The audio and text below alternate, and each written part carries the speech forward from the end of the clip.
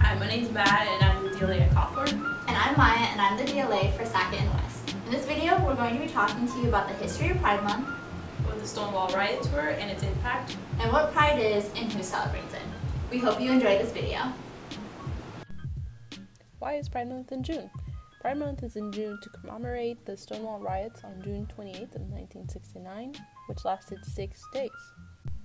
At the time, homosexuality was illegal in 6 states. Society members of the LGBT community were often subject to violence, harassment, and discrimination. And New York City gay bars were havens for people with diverse sexual orientations and gender identities. It was a place to avoid violence and harassment. What is Stonewall? Is it a person or a place? Stonewall Riots name resulted from a police raid that ensued in Stonewall Inn, New York City. The police raids on gay bars were common, although that day patrons were fed up and resisted to arrest. While outside of the bar, a crowd began to gather and grow bigger, and a riot ensued. The impact of the Stonewall Riots. The Stonewall Riots and the activism involved were headed by trans people of color. Of the trans people of color activists involved in those early stages, there is Marsha P. Johnson, credited with throwing the first brick, and Sylvia Rivera, who threw the second Molotov cocktail. Aside from fighting back against the police, they helped with the organizations that came as a result. Stonewall Riots marked the beginning of the modern-day gay liberation movement, which brought attention to others being marginalized for their sexual or gender orientation. It sparked the formation of the Gay Liberation Front. It was the first group to publicly advocate for equal gay rights. On the one-year anniversary, June 28 of 1970, the Gay Liberation Front organized the first Gay Pride Parade. June 24, 2016. On this day, President Obama made Stonewall Inn in the area outside where the riots took place a national monument. This monument became the first national monument celebrating gay history. Stonewall Riots was a pivotal moment for the modern-day gay liberation movement.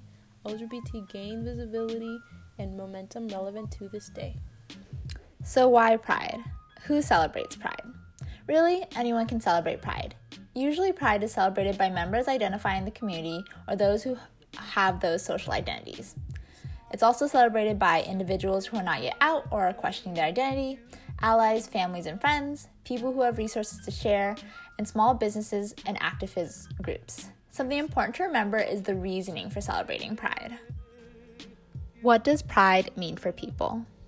As mentioned before, Pride is a remembrance of the Stonewall Riots. It is a celebration and acknowledgement of identity and a reminder of community and that the movement isn't over yet. It is a way to increase visibility of self and the issues still being faced. Pride is a place where the LGBTQ community is the majority. Why is Pride important? With the history Pride parades carry, it is important to remember where the community has come from and what it has fought for. This is a time for the community and their allies to celebrate themselves and all their hard work. Pride looks different for each person and holds its own significance to each, meaning that no one person's experience or connection to it is any less valid than another individual's. Still, in ways, it is to protest the injustices that are still taking place. As Pride and other LGBTQ matters involve not only the community, but their allies as well, it is important to learn how to be a good ally. One of the ways to be a good ally is to learn about the adversity LGBTQ people face.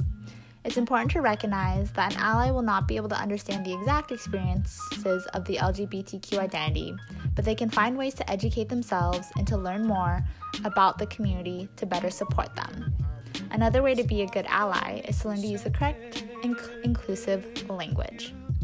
While these are just a few ways that allies can support, if you'd like to learn more, please reference the How to Be a Good Ally video that was released during Week 8 by DLA Bees.